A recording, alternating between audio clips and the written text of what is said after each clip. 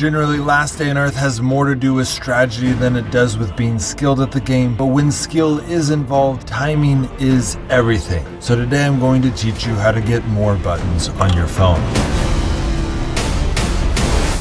When I had one of my videos exploding in Call of Duty Mobile, a bunch of companies started sending me free stuff so that I could play that game better, with the hope that I would then give them a shout out. Sadly, I was not able to get the traction that I was hoping for in Call of Duty Mobile, but I am using those items they gave me in all of my games now, and 2 of them are particularly helpful for Last Day on Earth because they give me more buttons to work with. And more buttons means I can do things faster. The first one is called the WAS2, and it's made by the company ldoe. After pairing the WAS2, it attaches to the left side of your phone as a gamepad extension. When you first pair it with a game, it will come up with a screen like this so that you can map the different keys to the game that you are playing. So for example, in Last Day on Earth, I like to map the 2 left triggers with my 2 quick slots, map the joystick with the joystick in the game, and I like to map the sneak button with the action of pushing the joystick down. But here's where the WAS2 becomes really OP for Last Day on Earth. I like to map the trigger in the back called M with my backpack, and then I map the A, B, and ldoe buttons with the 3 slots in my inventory. I then make sure that those 3 spots in my inventory always correspond with the item that I'm wanting to quick grab. So for example, I make sure that A is always a gun and the B is always health. And then when my gun breaks or I run out of health, I can easily click the M button and then double click the A or B to replace whatever resources I'm out of. I do have to click the exit button with my thumb, but all of that together takes like 0.2 seconds, which allows me to equip a gun or health much faster than I ever could have done using my reflexes. So I recommend the WAS2 in that it works really well. It does cost $50, which I know is a lot for you guys. Many of you know that my budget for gaming is just $10 a month, so I recognize that $50 is a lot. But the WAS2 works on any game, and I'm really enjoying using it. So if you're choosing between spending $50 on Last Day on Earth or buying the WAS2, then I would recommend the WAS2 because you will enjoy the rewards much longer.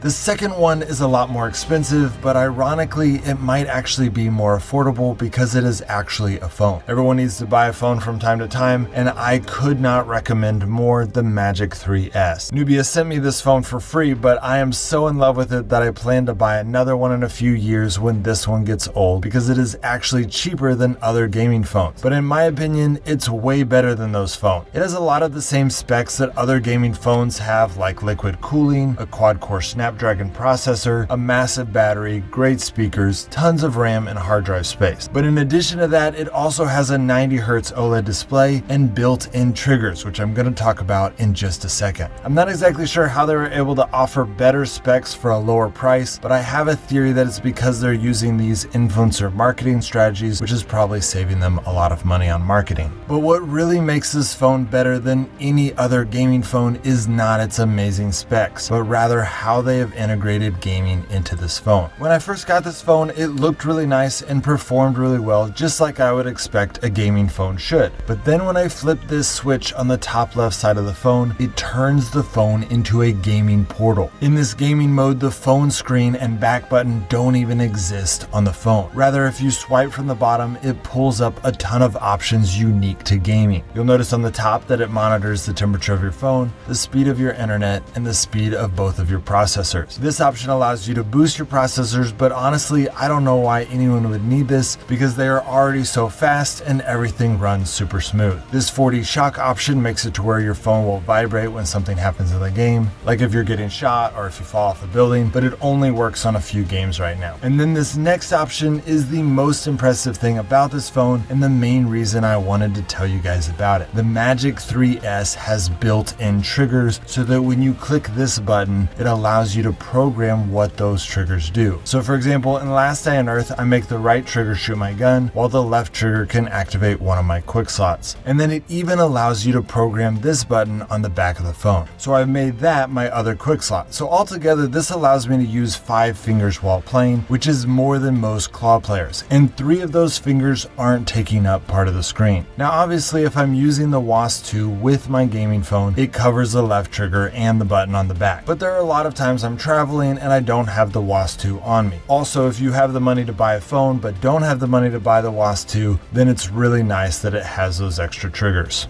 Now, Red Magic does make its own joystick controller, which has just as many buttons for an even cheaper price, but it isn't quite as impressive as the WAS 2, so if you want the best of the best, I recommend paying the extra 20 bucks for the WAS 2. Then down here, you can control your GPU fan, block messages, block calls, take screenshots, and record gameplay. Guys, I freaking love this phone. I'm very grateful to those of my subscribers who bought me the Razr 2, and I still use it for auto farming and stuff like that, but I freaking love the Magic 3S, and I could not recommend it more. If you get one, let me know and we can geek out together that we now both have better phones than everyone else.